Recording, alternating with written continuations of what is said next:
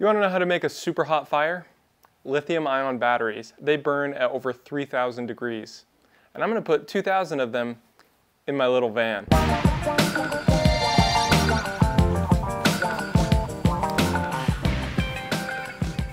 You know, I can almost guarantee that you have more lithium-ion batteries in your house than any other kind of battery. Lithium-ion batteries are great at storing energy. They're also really good at charging and discharging energy. That's why they're so common. They're used in things like iPhones, Teslas, and even my Toyota Prius. So you're probably wondering, are these batteries safe? Yeah, they're safe. They're safe. They're safe. You may have heard horror stories about exploding e-bikes or hoverboards, and those stories are really scary, but I'm going to explain why most of those happen. But first we need to talk about something else. So let's say these two glasses represent two batteries inside of my battery pack, and the liquid inside of them is going to represent how much charge each one of these batteries has. Then this pitcher is going to represent the charger. The charger is set to a specific voltage for this battery pack, and it's going to apply the same amount of power across all of the cells in the battery pack to charge them up until they reach that set voltage. Watch what happens when we charge the battery pack. The cell that has a higher charge is going to get full a lot quicker than the undercharged cell. And now it is going to be overcharged, and this could potentially cause a fire. We don't like fires, and we do not want a fire. So what do we do to stop that? A battery management system is a device that's able to monitor individual cells within a larger battery pack and make sure that each cell within that pack stays within a safe range of one another. They do this by moving voltage from the highest charged cells in the pack to the lowest charged cell of the pack until the pack is balanced. But most battery management systems are only intended to be used with battery packs that are already well designed and balanced. When you hear about these electric scooters, skateboard, e-bike, whatever they might be, fires, most of the time what happens is either one or many of the cells within the pack are mismanaged, faulty, and often overcharged. And this is what causes a fire, like what we saw in our example. So it's important that you make sure your entire pack is balanced before you put it all together, because the BMS is only going to help it keep balanced. It's not going to actually balance big gaps for you. So if your batteries are out of balance, which does happen, how are you actually going to go about balancing them? Okay, so a little update. I've got all the batteries wired up and tested with the BMS hooked up. What I found was that out of the 5-pack of batteries, the 5 modules that I've got wired in series for my whole 120 volt pack, one of them is at a lower voltage or lower state of charge than the rest. First thing that I need to do before putting the modules underneath the van is balance them all out. What are you supposed to do? Well, typically, if you wire batteries in parallel, the voltage will actually flow and balance out naturally across all of the different modules. But if there's a big difference between the higher charged battery and the lower charged battery, there'll be a huge inrush of current from the higher charged battery to the lower charged battery. And so that current can obviously be really damaging to the battery and the connections that you have between them. So there's a way to reduce the current. Making sure that you have the right amount of current for whatever you're using is crucial. And what you can use to regulate current is one of these. What I'm holding here is a resistor. I'm not going to go into too much detail about resistors, but basically a resistor does what the name suggests, and it resists current between two power sources. To determine the size of the resistor, you use something called Ohm's law, which is actually really simple. It's voltage equals current times resistance. Using this formula, you can plug in the voltage difference between the two batteries as the voltage. You can choose the desired current that you need, and then all you do is solve for R. Then, whatever resistor you get, you put in line between your two batteries in a parallel connection, and voila. But there's another way you can do this. This right here. This is a RC car battery charger and discharger and balancer. This can balance a bunch of different types of batteries, but what we're interested in is the lithium, which is what the Tesla modules are, and it can do batteries 1 to, you can see right here, to 6S, which just means 6 in series, which is what a Tesla module is. And it goes up to 22.8 volts, which is like 3.7 volts per cell module. So this is exactly what we need. So essentially what we do is we take our cell tap leads off of the Stealth EV boards, and we're going to hook it up to this charger like that. And then this is the output. So we just got to put some alligator clips on these. And this will go to the battery terminals, and we can set it to charge the battery up to 3.7 volts per cell module. Like I mentioned, I needed to get one module up to the 3.7 volts the rest of the pack was at. So I cut up the battery balance harness from the RC charger and hooked it up to the spare BMS harness I had.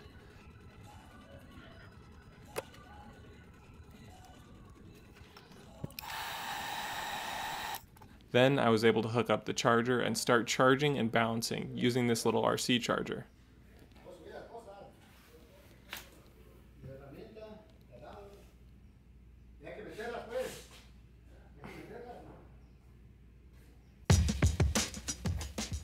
Now that I got the batteries within 0.02 of a volt away from each other, it was time to move on to charging.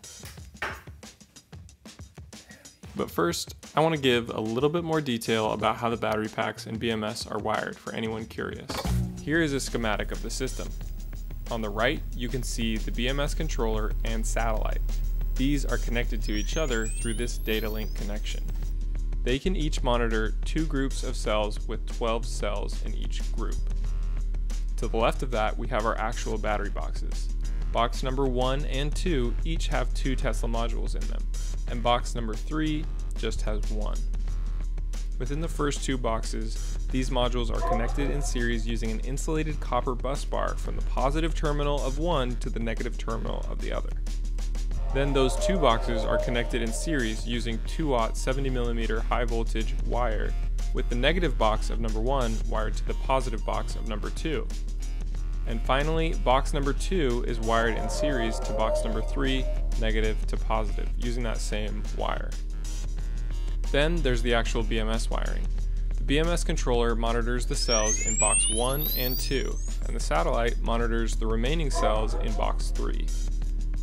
That's it as far as wiring the battery pack goes. So now it's on to charging. Before I actually go to hook everything up, I've had this battery sitting for a while, and I just want to make sure, well, now that I've got it charged back up, I want to be sure that there's not some weird parasitic loss happening with this battery and that we're still in good shape. So I've got cool turn back open. This is all hooked up. We're going to turn it on. There we go. See, LTC1 is connected. I can type the command show cells, and we've got the same readings that we did from, I don't know, probably 6 hours ago or so. So I think we're good to go. Now is also a good time to mention again how I'm obviously not a trained professional. I wouldn't advise anyone to handle high voltage components like this. Do as I say, not as I do, and wear insulated gloves and use insulated tools. You can't just use any charger to charge your batteries. You need one specifically designed to match the voltage range of your pack. For this configuration, I'm using a 3.3 kilowatt charger from Thunderstruck. It's configured to charge this 120 volt pack, albeit really slowly, but safely. It can't work on its own though. It needs a controller. So I'm pairing it with the EV charger controller, also from Thunderstruck, that I'm able to program, and it works in tandem with the BMS. If you want me to go into more detail about the charger and the EVCC wiring, let me know in the comments. Hey everybody, so this is a big moment. This is our first time plugging in the charger. And let me kind of walk through what I've got set up. So we've got our 2 battery boxes. Their BMS connections connected, box 1 and box 2. 5th module there. We've got our 12 volt power supply. This is our BMS Satellite, BMS controller. These are not going to have power right now because I'm just testing the EVCC, which is just outside of the frame. you can see right here, this is the BMS controller connector with power and ground, and then CAN bus high-low. So there's a CAN bus connection running from the EVCC to the controller right now. I've got the resistors enabled on the controller and on the EVCC because those are going to be the two ends of this loop. It's not a big CAN bus loop, so you basically want resistors on either end. So for now, I'm just going to power on the EVCC with the charger. So the EVCC is essentially both ends of that loop, so it's fine that the resistor is there, I believe. So now I'm going to plug in the J1772 for the first time, power up the EVCC.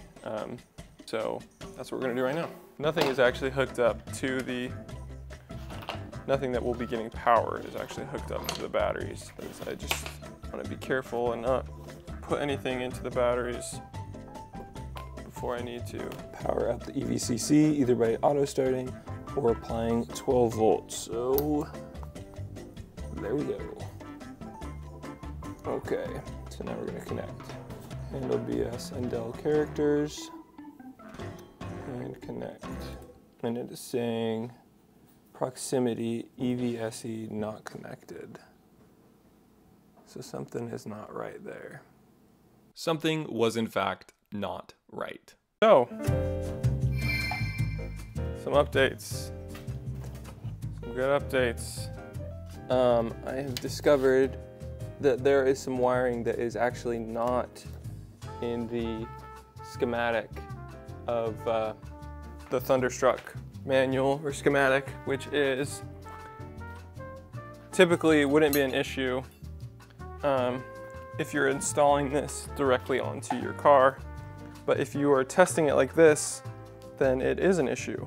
The issue is you need to have case of the charger needs to be connected to the same ground that the EVCC circuit is on. So we're gonna wire everything back up and we're gonna try one more time and hopefully get this right. Oh, okay, this time this is EVSC connected, waiting to be unplugged.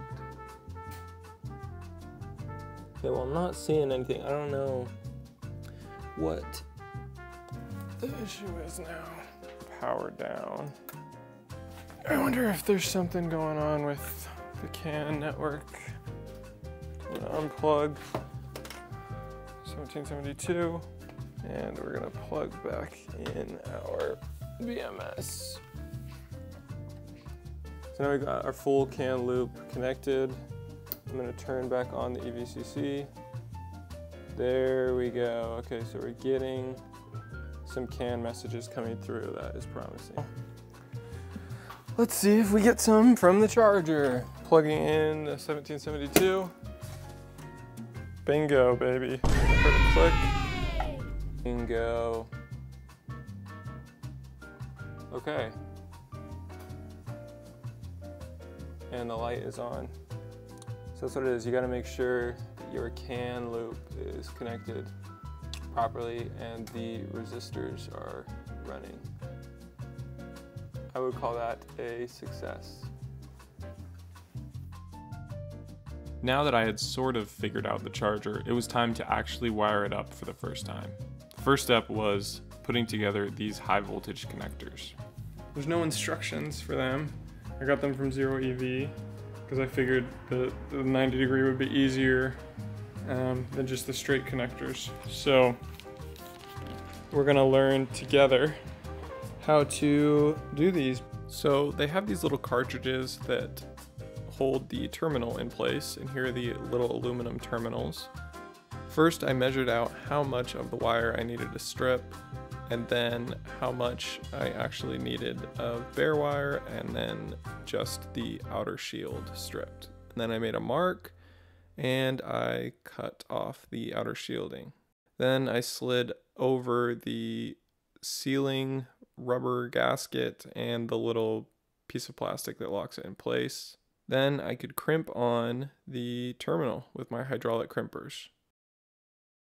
Then I would strongly advise you test every one of these high voltage crimps every time you do them. Then I could assemble these little cartridges.